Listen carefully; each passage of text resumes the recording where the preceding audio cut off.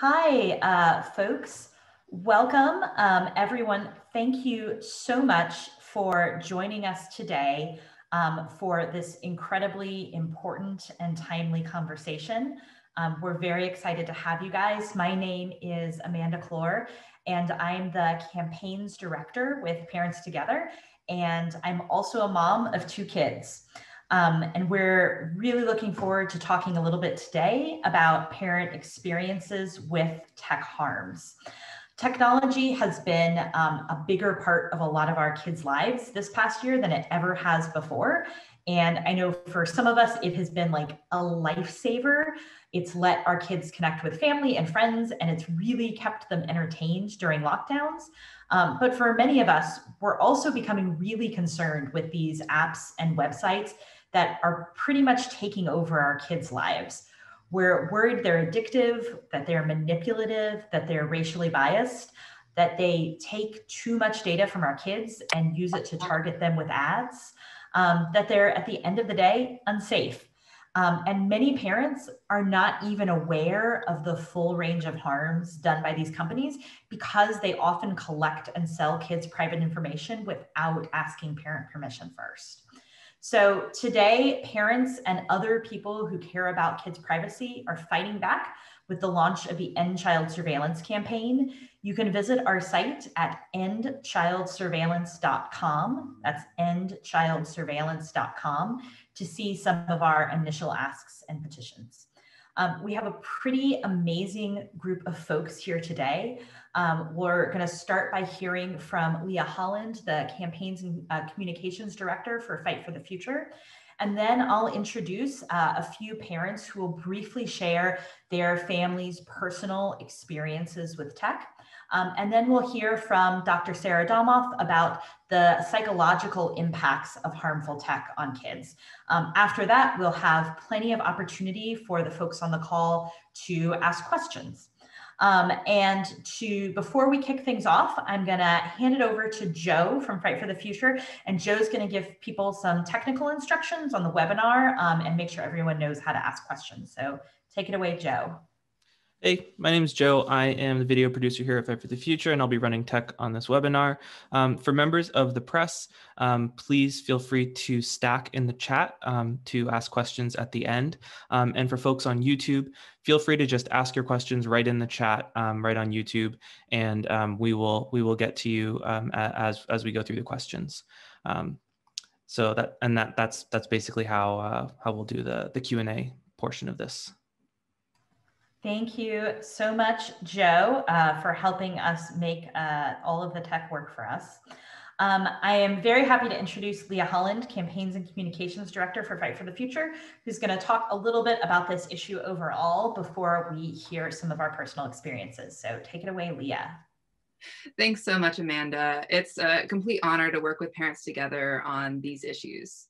Fight for the Future is a digital rights organization that has been part of a chorus of privacy-focused organizations that have been warning for years that the surveillance-based business model of tech platforms is harmful and dangerous. We're now seeing these issues come to a head in a big way, with research showing that the decline of kids' mental health alongside the rise of the kids' ad market, which is now valued at $1.7 billion in the United States. At the same time, the companies that are harming kids are not the internet itself, and the internet has so much potential for good. We believe in a world where kids can have empowering digital lives without being exploited by tech companies, which is what's happening right now. Kids are among the most vulnerable people online, vulnerable to manipulation, scams, data extraction, and disinformation. Yet the harms of these platforms to kids are difficult to expose and quantify because kids often don't know to speak up about being harmed online. And many of the harms are made invisible by the companies that are perpetrating them. Tech companies are spending a lot of money and effort right now to equity wash, greenwash, and safety wash products that are built for the purpose of surveilling and analyzing children, spying on them, and spying on them for profit. But we are thankful to report that fewer and fewer parents, educators, and legislators are falling for the snake oil promises of these companies, which is why we are helping parent activists to launch endchildsurveillance.com and defend their kids' lifetime privacy, mental health, and safety. There have been many false starts and patchy fixes to protecting kids online, as well as harmful legislation that protects kids in name only. Just this month, Facebook was caught letting advertisers target kids for pill parties and anorexia. And these are kids who are as young as 13 years old. It's clear that we cannot trust the companies that brought us here in the first place. And so the demands and focus areas of endchildsurveillance.com track with the stopspyingonkids.com open letter, which is signed by 18 organizations making privacy first demands that restore kids' rights to privacy, which is really entangled with their right to be kids at all. The focus areas are as follows. 1, addictive apps are currently entrapping kids with what some legislators call a wasteland of vapid content. But this content isn't just vapid, it's harmful.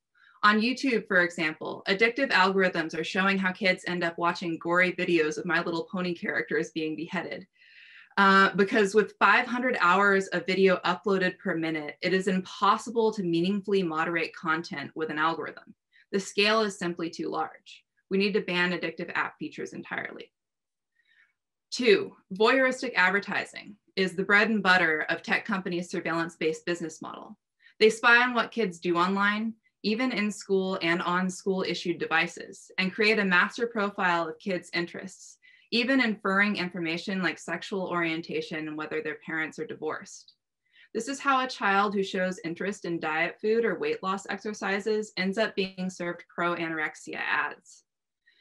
These master profiles may be sold or hacked and follow kids their whole lives, which is why we need to ban voyeuristic micro-targeted ads and limit the sort of data that can be collected on people.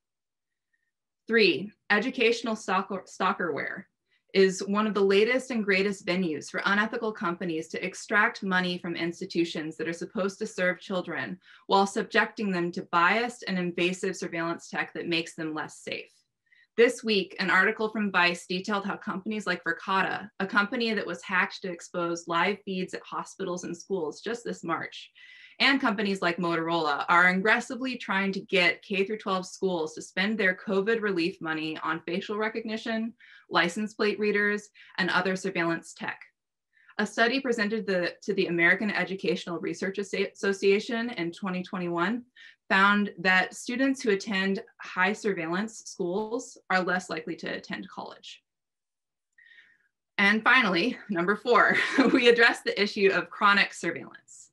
There is a misconception out there that surveilled kids are safe kids, while science is more and more revealing that the opposite is true.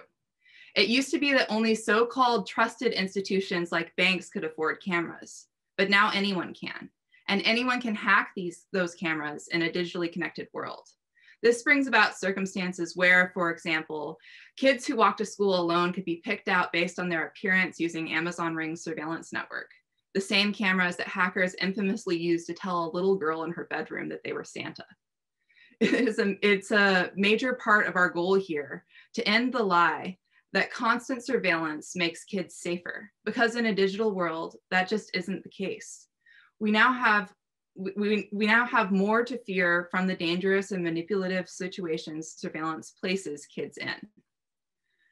So it's far past time to put kids' privacy first and eliminate these companies' ability to profit off of spying on kids. We're excited to work with these parent activists and like those you're about to hear from, to craft petitions, stunts, and more to continue to demand strong privacy protection and the end to tech exploitation of our children. Thank you. Thank you so much, Leah. Those are some really chilling examples. I know as the mom of a couple of very enthusiastic My Little Pony lovers, some of those I just sort of give me goosebumps. I would love to pass the mic to Jen. Jen is the mother of a 10-year-old, and she is going to tell us a little bit about her child's recent experience playing Roblox. Jen is on the phone. So Jen, if you can talk, please take it away.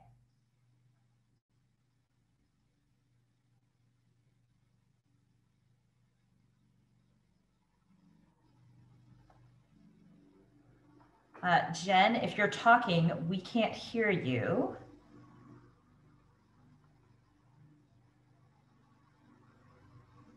You might need to press *6 on your phone to unmute yourself.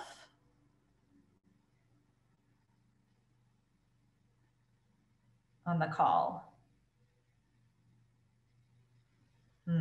Joe, Jen is having trouble getting off mute. I'm sorry about that. I've enabled Jen to join in with the panelists, but hello? There we go. Hey, we can hear you now. There I am. Yay! There I am. Thank you so much. Yeah. Yeah, I have a daughter who's 10, and we started letting her play Roblox on the Xbox, during this whole quarantine when it all began, because she is the only child, so we wanted her to keep in contact with her friends. But we put the app on her phone, which was probably a mistake. And now that's all she wants to do. She'll come home from school, goes up in a room, and won't have any contact with me or her dad except for dinner. And then Saturdays and Sundays, she's on the phone all day long playing these games. We put a timer on her phone, but somehow she figured out how to change her password and her account and everything. So the reason she's basically playing is because they say if you get so many diamonds, you can get this outfit or whatever. So she wants to keep playing more and more and more. But then she asks us for real money so she can buy, these outfits or whatever. And normally we say no, or she gets off the phone, she becomes very crabby with us. She snaps. But normally she's a very good little girl, so I don't know why she's getting so angry when we make her get off. But I've also realized, or I've also noticed that people, I don't know if they're adults, I don't know, but there's people on here swearing at her, like F you and all this other stuff. And then she'll go upstairs and she'll be playing her game, but then she'll watch Roblox on TV where it shows all these adults playing. And my main concern is that these adults are trying to get into your kid's chat room to talk to you and give you, or have them give information out about where they live or anything. So that's my main concern, is these older people trying to get in contact with her. Thanks so much for sharing that, Jen. And it sounds like she's being offered sort of like some prizes or rewards in the game. Is that something that's happening? Yeah, she's like, well, she'll just say like, oh, I had to do this game because I had to get this outfit or whatever. Mm-hmm. And then the outfits are so skimpy. They have like thigh highs and high heels and corsets. I'm just like, she goes, Mama, I need this corset. I'm like, for the love of God. So I'm afraid that she's going to, take these clothing ideas and try to wear them, because she's getting into a stage where she seems like she's more influenced by what her friends are wearing and everything else. So that's concerning to me. So it's a headache. Well, thank you so much for sharing your experiences, Jen. And I'm sorry that sounds like a real source of stress for your family, and a really tough thing to be going through right now. I would love to introduce our next speaker, Sean. Sean is the father of a 10-year-old and a 3-year-old, and he's going to talk to us a little bit about his experiences using apps with his daughter. Sean, feel free to take it away. Okay, thanks, Amanda. So as Amanda said, I have 2 kids, a 10-year-old daughter and a 3-year-old son. And my daughter's early experiences with technology led me to do a couple of things. So I'm an author. I've written a book about the subject and some of my daughter's early experiences with technology. And then I've also actually founded a tech company, and we're building products for kids under the age of 13 that are privacy first and safe. The reason I did that is surveying the market. There were no solutions other than those coming from big tech companies. And I could just never reconcile the business model, which was really everything is based on growth and engagement. And that targeting into the child segment just never added up for me. So I've been doing a lot of extensive research on the subject of like persuasive technology and growth hacking and the dopamine cycle, and how tech companies use that to keep us kind of hooked on the feed and sticking around for longer and longer.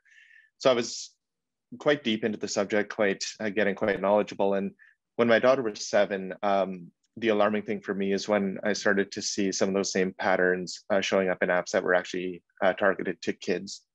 And there's one app called Pop Jam, for instance, which is kind of a social feed. It's almost like an Instagram for kids, which, as we know, is also coming. But the really concerning thing about that was it allowed her to level up and reward based on getting additional followers or getting likes on her content. And the subject of my book is kind of above all else with technology and kids, above, you know, the obvious stuff of you know, strangers reaching out and things like that. But what I worry about most as a parent is social validation and kids starting to measure themselves and their self-worth based on these kind of vanity metrics around likes and followers and these sort of things. So in the context of rising depression rates and anxiety rates, nothing is really proven in terms of causation versus correlation. But the smell test, and I think there's a lot of indicators that these things are very meaningful to kids. And I think it's a problem when it's a teen segment, but even more so with the apps that are targeting kids as young as, you know, 7 years old, 6, 7 years old. So that's my story, and that's why I ended up, you know, writing a book and getting into the tech scene. Thank you so much for sharing, Swan, and just incredibly important points too about how this kind of technology affects kids' mental health and mental well-being overall. I'd love to next introduce Dr. Janice Wyatt-Ross, who's been a special education teacher and administrator in K-12 schools for 26 years, and she's going to talk a little bit about her daughter's recent experience with online proctoring software. Hello. My daughter's a little bit older. She is a second year in college. I have another daughter that's a first year in college. But my daughter called me one day, exasperated. She had to take a quiz for one of her courses, and it was online. And the quiz was supposed to be completed by 8 p.m. She, in her infinite wisdom, she thought to attempt the quiz earlier in the day when the noon sun was shining directly into her dorm room window. So that's what she did. She pulled up the computer software, and you had to do a trial. The first thing was a 360-degree scan of her room. So the software had to scan her dorm room to see what was going on around her, issue number 1. Issue number 2, it had to detect her face. And it took, according to her, 30 trials before it could detect her face. Again, this was noon. Around noon, she had her windows up and 2 overhead lights. It said there was a glare, so she adjusted the windows, adjusted the lights, still wouldn't work, turned on her lamp, still wouldn't work, turned off her lamp, adjusted everything, stood up. It finally just stood up in the middle of her room to take the practice quiz. So she took the practice quiz, which was 3 questions. And then she said, I'm not standing in the middle of my dorm room for 30 minutes to take this test. So she sat down at her desk and attempted to take the actual quiz. Still could not recognize her face. She again adjusted all the windows, the lights, the lamps, and that wouldn't work. So she finally thought, my husband, her dad, gave her a LED flashlight. So she got the flashlight and she turned the flashlight on to illuminate her face. Voila, it worked. So she held the flashlight in one hand, took the quiz with the other hand. And after she finished, she was totally frustrated. So called me just to vent. And, you know, we asked her, what would have been your alternative had that not worked? She said, well, I don't know what my alternative would have been, because the only other option was to go into the hallway, and I can't go into the hallway because of COVID, because I have to wear a mask. So I don't know what my option would have been after then. So that's our story. Oh my gosh, thank you so much for sharing that. And I can't imagine trying to remember like biology information after going through something like that. Like that's just a horrible sort of set of experiences to have to take a high pressure test or quiz under. So thank you for sharing. Our next parent to speak is going to be Jim Schultz.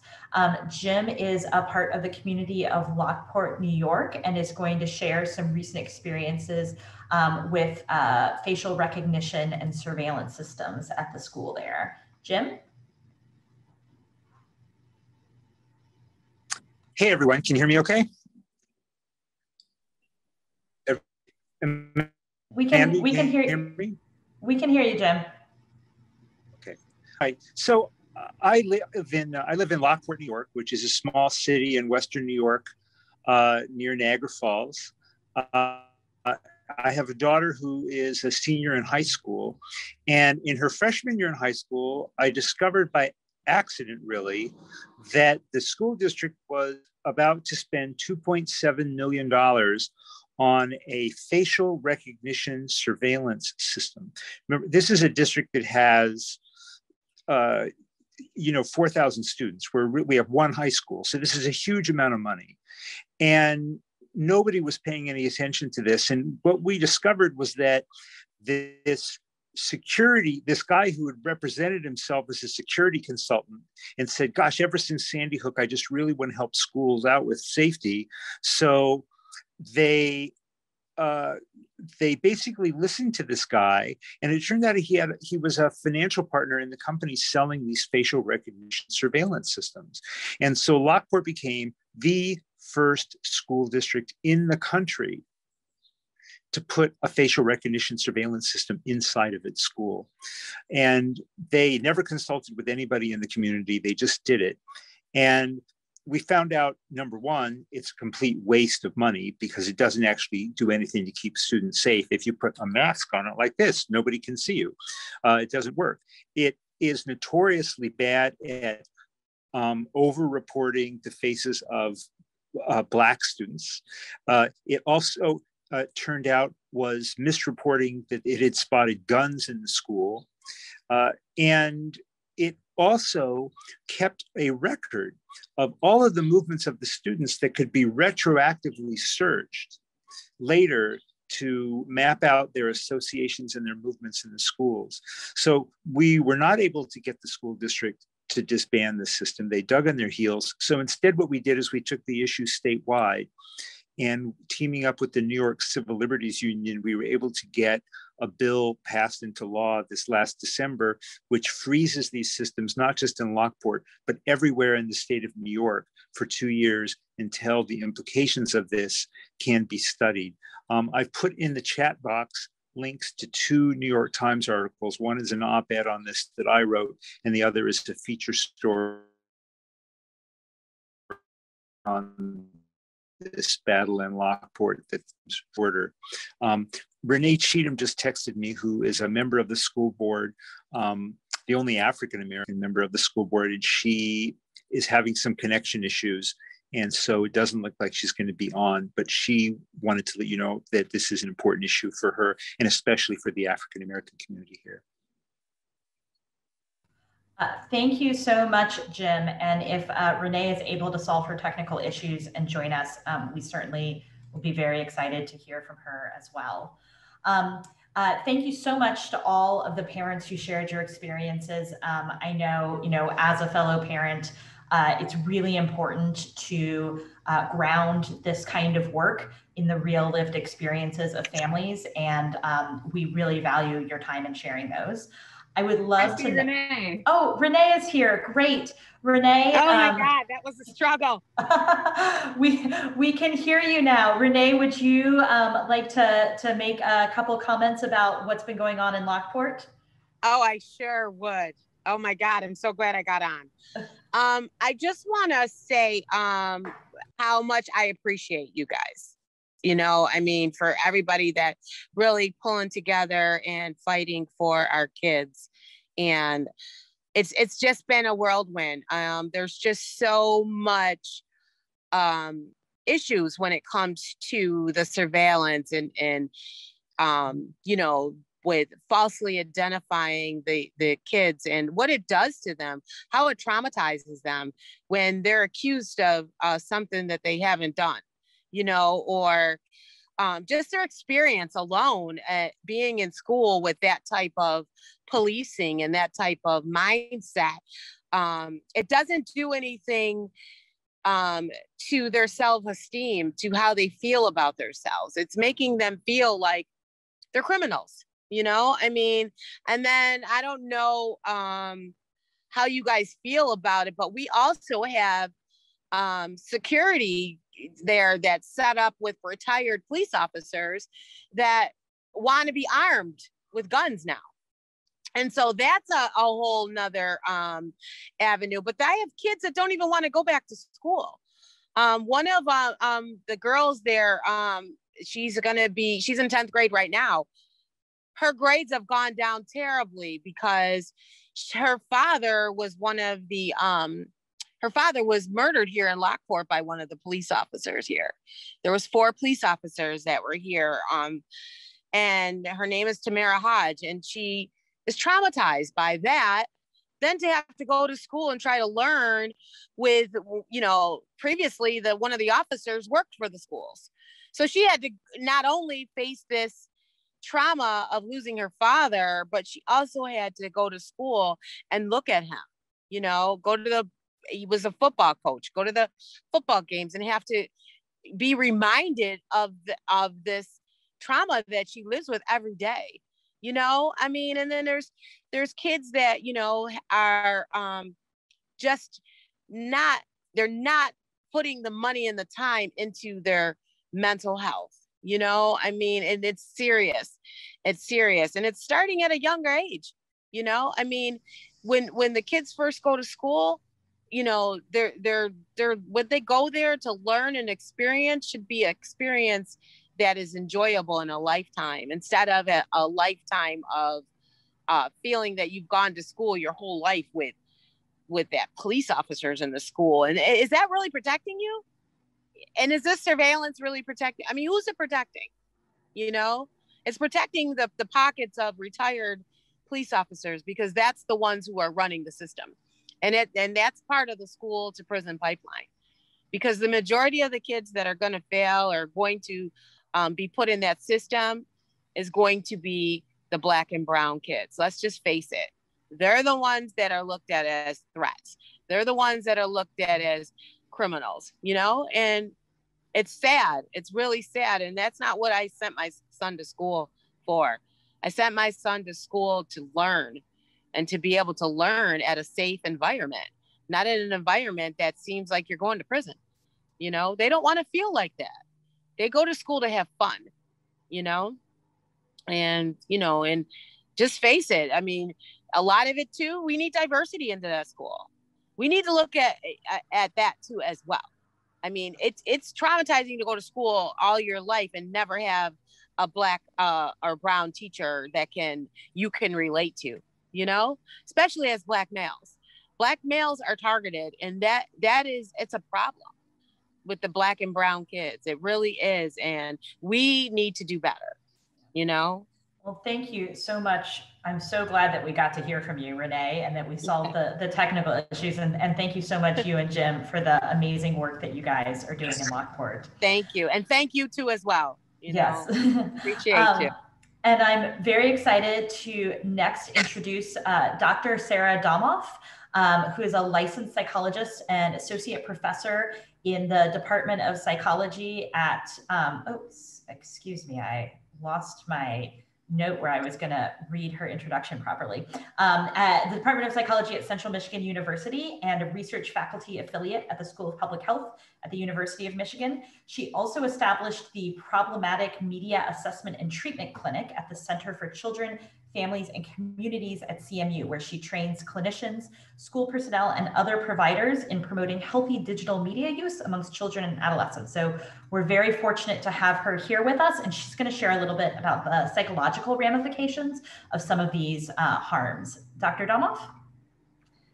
Thank you so much for the opportunity to speak to these issues. As we've heard from parents today, and as I've learned through my research, clinic, and partnerships with schools and community organizations, managing the risks to children online and navigating these barriers to healthy and pro-social engagement is stressful, overwhelming, and requires advanced and ongoing mediation.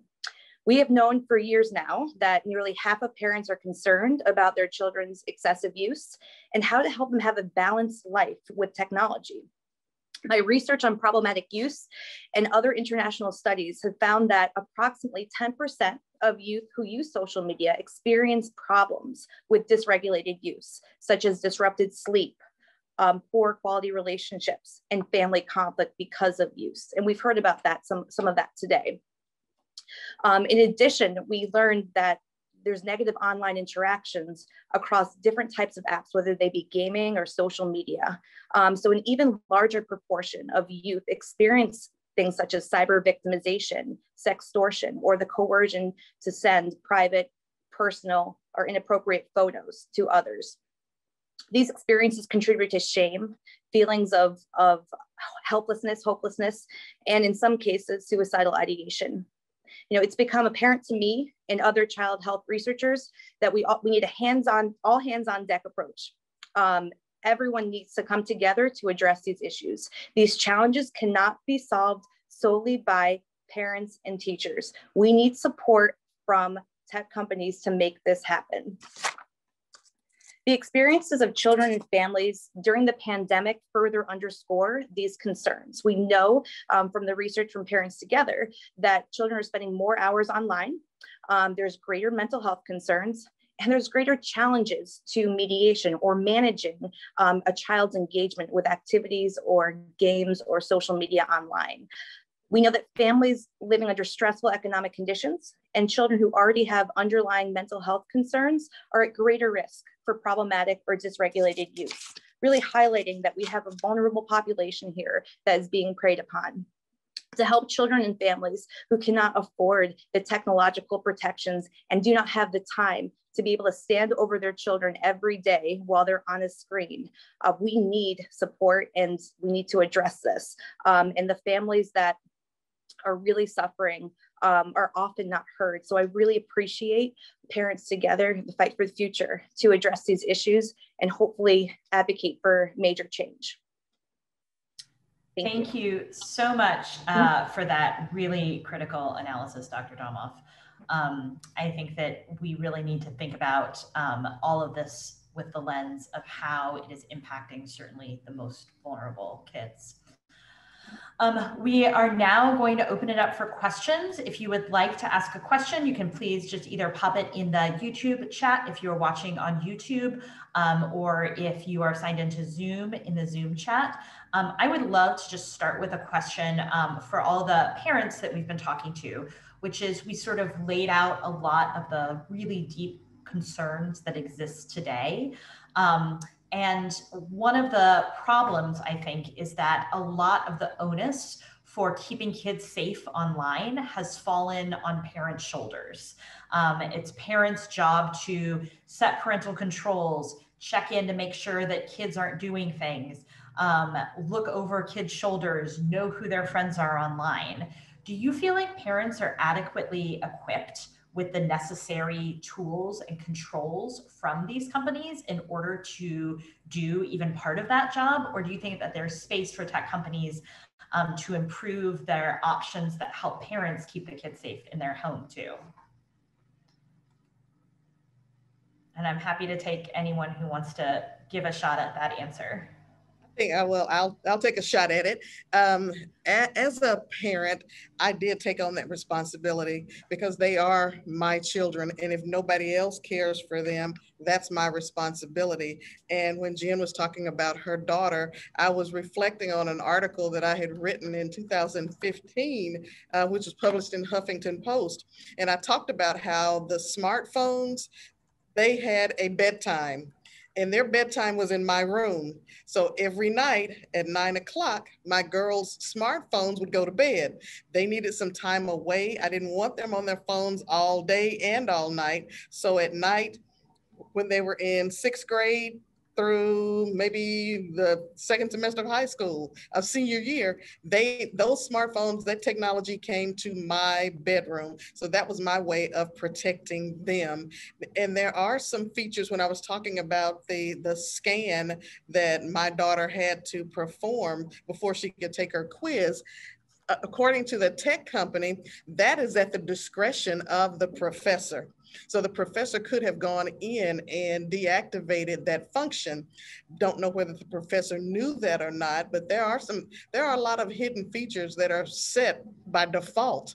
So as a parent, I have a responsibility, and as a tech company, they have a responsibility, and the user, whoever the user is, whether it's the teacher or whomever, they have a responsibility to investigate these systems before they utilize them.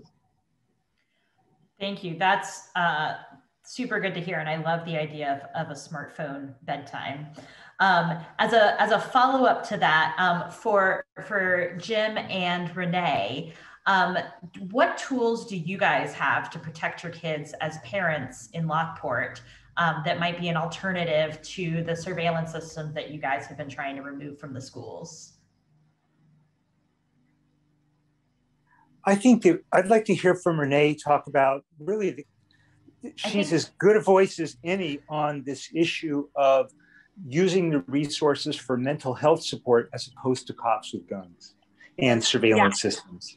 Yes, and I feel that that is what the issue is we're not taking the money, putting it into resources that the kids need. If these kids need for safety, for their mental health, because that's part of their safety, they need to have people that are put in place to be able to assist these kids properly. Like, to me, I feel like my husband, he works for the school, and that's what we need more of. We need more people that care about the kids, that love the kids, that are going to engage in their feelings and what's going on. Like, nobody has really taken the time really to get to know kids and get to know what they're feeling. And that's a very important thing right now.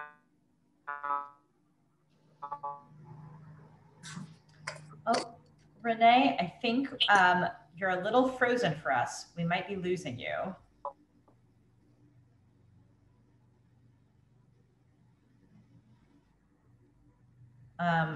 I think Renee might be having some technical difficulties. So hopefully we'll get her back in a minute. And while we wait for Renee to come back, we do have a question coming in from YouTube, which is a question about how the business models of social media platforms in particular harm kids. So Leah, I'm wondering if you would want to take a first pass at that one. Yeah, absolutely. So the business models that we're talking about here are business models that are based and profiting from collecting data on kids, whether that data is about what they're interested in online so that they can serve ads to those children, or if that data is, surveillance data at Lockport, for example, of, what kids are doing day to day. That could potentially be digitized in the future and turned into more ad data. So the crux of the issue here is that all of these companies, whether they're surveillance vendors, whether they're selling security cameras and facial recognition, or whether they're selling ads on YouTube, are all motivated and by the concept of making money by knowing as much as they can about kids, their families, their interests, their curiosities, their personal lives, collecting all that data in a big pool and then using it over and over again to sell different forms of analysis, whether that's like, this kid is interested in diet, so let's go ahead and let an anorexia influencer serve them ads. Or, this kid tagged lockers in high school or in middle school, and let's sell that data to admissions offices so that they know that this kid is a quote unquote social deviant or what have you. There's such an economy now in collecting this information and then just repackaging it to sell to different people in ways that are really harmful, and that there's no meaningful way for parents to defend their kids against or consent to. And that's the business model that unites all of these different stories that we've heard today, is that it's about collecting the data and then repackaging it to profit. And Sean, I'm wondering if you want to share any thoughts on this too, because I know you've done a lot of writing, particularly on the business model side of things. Yeah, for sure.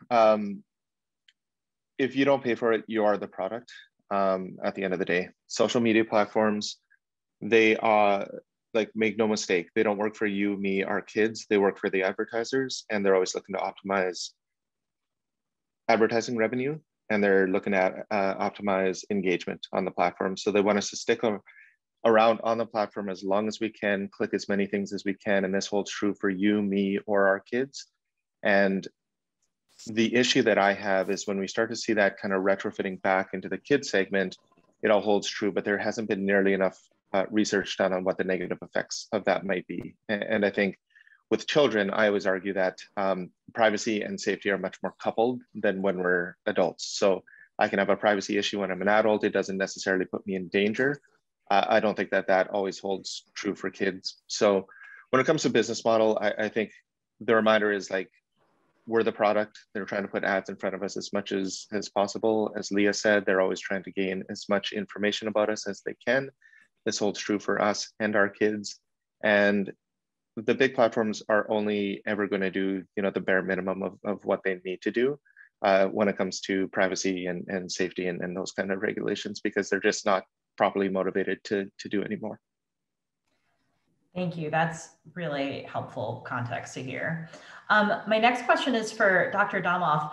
I'm interested, Dr. Domoff, when you sort of think about the implications or the ramifications of some of the app features that exist now and some of the ones that we've heard might be coming down the road, like, what keeps you up at night? What are the ones that you're the most worried about from a mental health perspective for some of the communities that you work with? I would definitely say, I guess more recently, some of the content that has me really concerned is the extreme content. And so with the algorithms, you want people to, the companies want children to stay on longer. And so they are being shown videos that are more extreme and more extreme to keep them watching. And just, we're always concerned about the content that our children consume, whether it be on TV or online. And there's a great concern for me about vulnerable youth being exposed to content that shapes their behaviors, shapes how they think about themselves, and is extreme and frightening. And so, to kind of follow up on some of the other comments made earlier, a big part of the interventions we do with parents and that we provide at schools is just simply, how do we help them manage this overwhelming amount of content that they have to mediate and protect children from? And it's overwhelming. And we can help parents as much as we can, but it's an unending cycle of content that is harmful. So it's a long process. It's an unending process, and we need support and from the tech companies to make this easier for us to navigate this, because the content that's extreme, violent, and sexual in nature is what has me really concerned currently.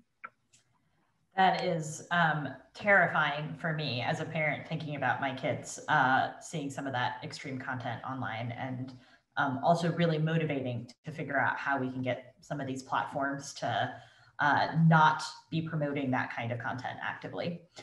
Renee, we have back. Do you want to finish your comment? And then I think it might be almost time to wrap up unless we have one final question. Okay.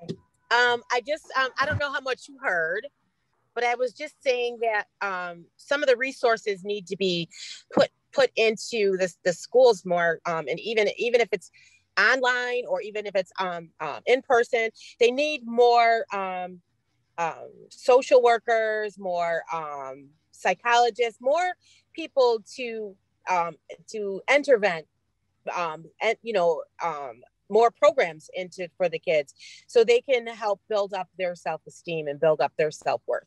Some of the kids are just so broken.